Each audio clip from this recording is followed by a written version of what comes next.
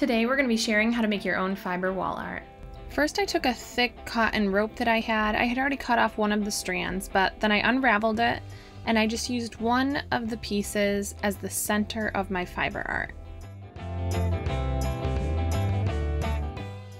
So you're just going to start off with whichever embroidery thread color you want to start with. And then you're just going to take it, and the end of the string and the part of the string with the bundle that you're going to be wrapping with is going to be at one end, and the other end is going to create kind of a loop. You're just going to put that in line with the cord that's going to be the center, and then you'll slowly start wrapping around this. The bottom you'll have to kind of overlap the first one to keep it tight, and then you'll just wrap tightly right next to each other all the way up towards the top of your loop.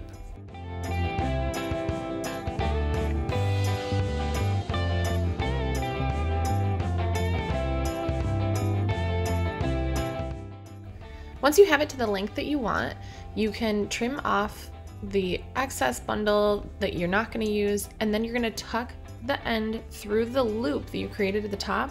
and then the string down at the other end you're going to pull this little part of it down into the wrapped part so it'll hide it.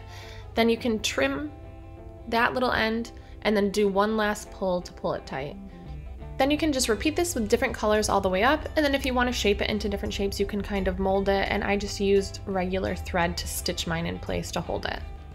I kind of messed up the beginning of mine, so I had to adjust that, but that shouldn't be a problem if you wrap it tight at the beginning.